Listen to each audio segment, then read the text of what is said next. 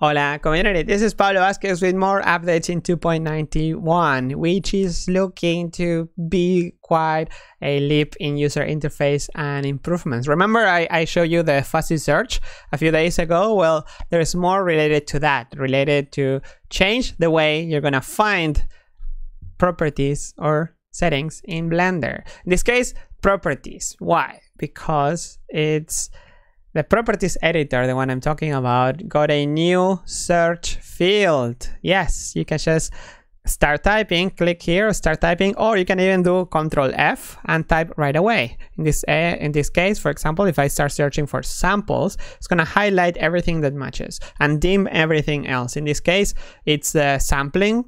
It's highlighting the whole panel because that's it matches the title. Then samples inside of the surface scattering.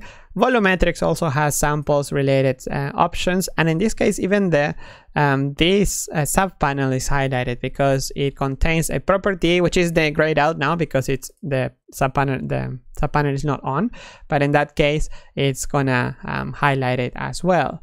And as you can see here, as soon as you start typing, so even if you have everything hidden, if you start typing, it's gonna open those panels and sub panels that match the properties. This also works, for example, if you have modifiers. So if you have them collapse and you want to search for like type, then you get here, you get width type, fit type, and it's gonna open those modifiers for you.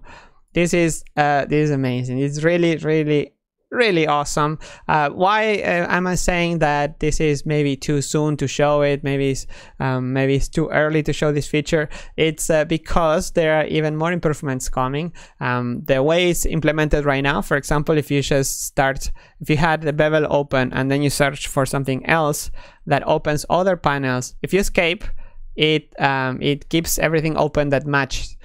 And the idea is that it's gonna remember those panels that you had open before. So if you cancel your search, it's gonna go back to that previous open state. And another improvement that is actually not here yet, and maybe I should have waited to make the video just to show it working because it's awesome. It's the multi-tab search. So right now, I don't know if you noticed, but it only highlights everything that is here in this tab, but the patch, it's already working and it's gonna work in the future for highlighting searches in other tabs. So if there is another option that matches sampling somewhere else, like in an object, for example, all the tabs are gonna be dimmed except the ones matching. So in this case, object, and then you go here and then you're gonna see it. So this is gonna be amazing. It's just got added. There are a few settings that you can also tweak. There is one setting in particular, which is the highlight color here, this one, which at the moment is just the Blender accent color, but in the user preferences, you can go into the themes in properties editor and you can change the search match to be something else, whatever you can choose. So far is the highlight theme. Well, there were also proposals into making like other colors, but usually the colors, most of the colors are taken for like errors or search or keyframes or like overrides. So for now it's a bit more conservative in that sense. This is just crazy. This is I'm so excited about this feature because it's not just the search in one tab.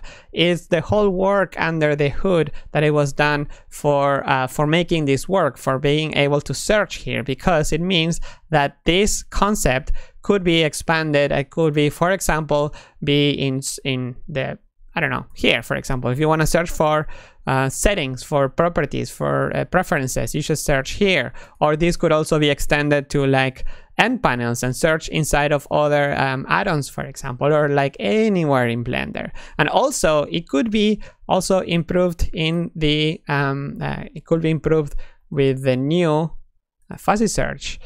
Here, Hans Goody, the developer that implemented this feature, big thanks, Hans, please just keep rocking it. He is the one developer that also gave us the modifier layout panels.